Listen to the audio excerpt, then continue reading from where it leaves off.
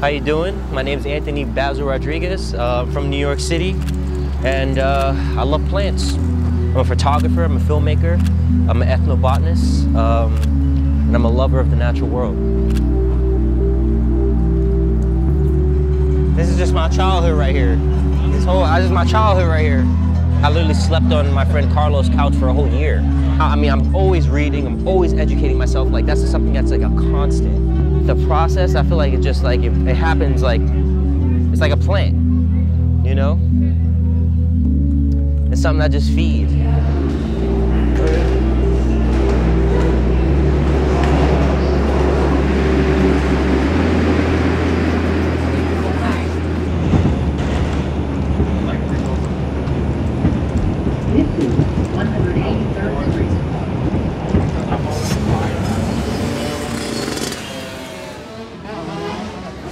Right now, we're going to see my father. We're in Fordham Road on the Bronx. I spent a lot of my youth here, you know, working with my dad in his tattoo shop. When I was a kid, I used to stand outside the shop and just like give flyers, tattoo piercings, tattoo piercings. Check it out, check it out, check it out, yeah. But he said he's moved across the street again recently, so I'm gonna see. I haven't been to this spot. What? Let's give up. Good looks, good looks, good looks.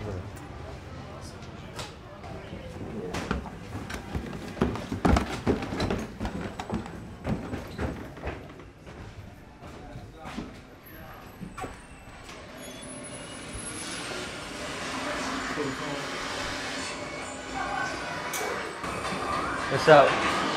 How you doing? Like growing up or like around here, like gave me more of a different way of moving through the world, you know? That's why I want to go to foreign countries. I feel like I know how to move right. And you go to like Soho area and that area like we was before, like there's a lot of people coming to New York to like, you know, experience like New York.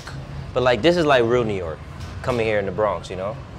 There's people living real life, you know? It's not like someone moving from elsewhere to just, you know, experience what they think. Yeah, over here we don't care. Yeah. What we do, what we want over here.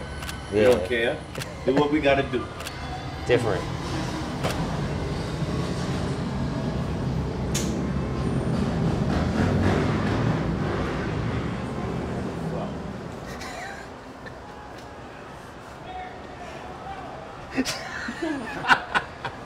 Yo, he's hilarious.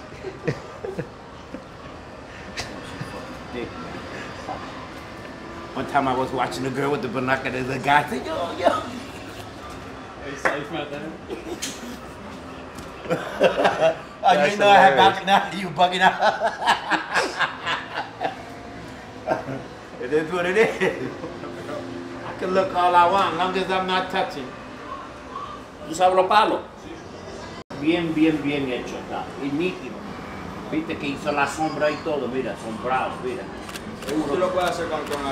Yeah. He speaks Arabic. Oh yeah? He's Egyptian. Oh, okay. Yeah. That means when you go inside these Arabic stores, they start talking shit, you know what they're saying, right? That's fucked up. And they be talking a lot of shit, right? Oh, I mean, sometimes. Yeah, they be talking shit. Body language talk. I got one guy over there. Every time I come in there, he call me brother. Time he call me brother, he has something else to say in his language.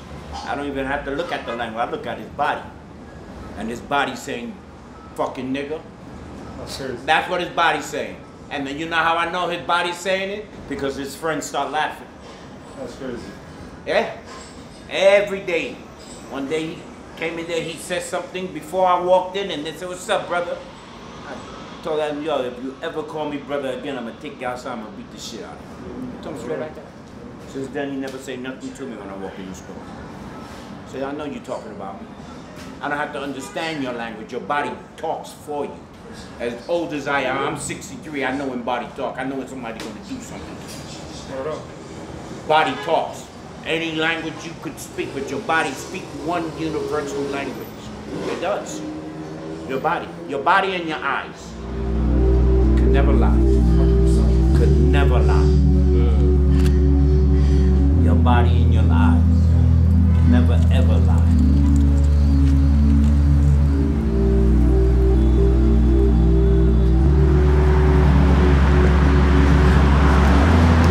What are you eating? Mulberries. feel like when things are forced, it doesn't feel right.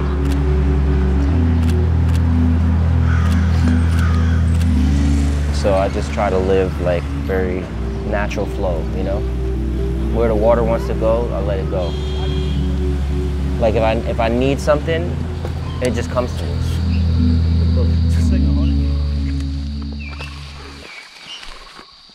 Okay, so we're currently in Northeast India, and I'm in Arunachal Pradesh. Oh, rewind. So we're currently in Northeast India, and we found Musa argentea. It's very beautiful. I'm able to photograph the specimen. This is probably somewhere in the late 30s of how many species I've photographed. Quite interesting, but you can see here, we got some small populations growing here in this nice, beautiful field. And I've got me covered with seeds, literally. But the things you do for a photo will be worth it, I believe. Look at that.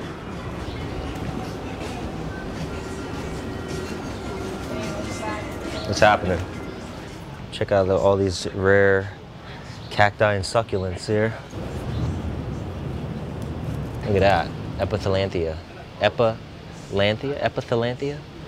Yeah. This is from South Africa. Dioscoriaceae is a very big, I think there's like 120 Dioscorea species, but these are kind of the prettiest species.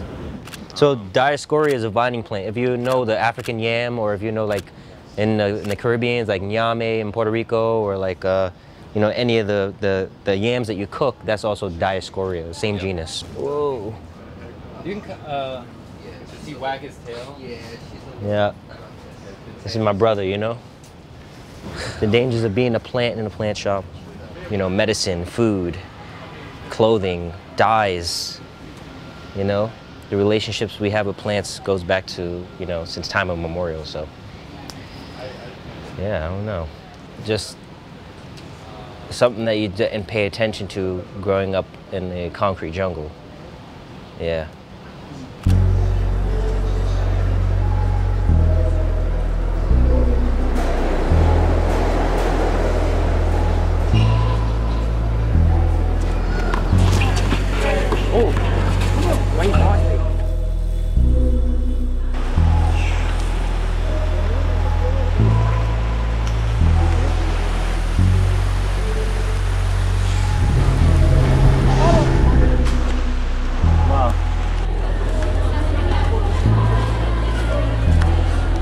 Okay, there's a reason why we look the way we do.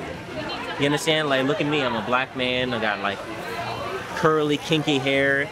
You're a white man, you have like more straight, finer hair, and fill a face with beard, blue eyes. We're adapted to various parts of the world because if you take a plant, for example, and you move it around, and over hundreds and hundreds of years, say I live in the lowlands, and then I move to somewhere in the highlands, you'll start to see different genetic variations of that plant start to change depending on where its environment is, and that will be more favorable for that plant to survive. And you'll start to get like different phenotypes, which is the characteristics that like it evolves to have. And that's why you have human diversity, just like you have plant diversity, you know? And yeah, I don't think people think of that much often, you know, because we have like, you know, racism and all these weird things that to try to divide us, but like we're just basically evolved creatures that have been adapted to various environments of the planet because we're creatures of the earth, you know.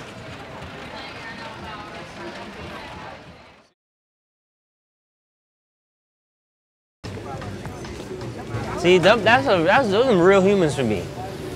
You know, just connected with the animalia like that. You know?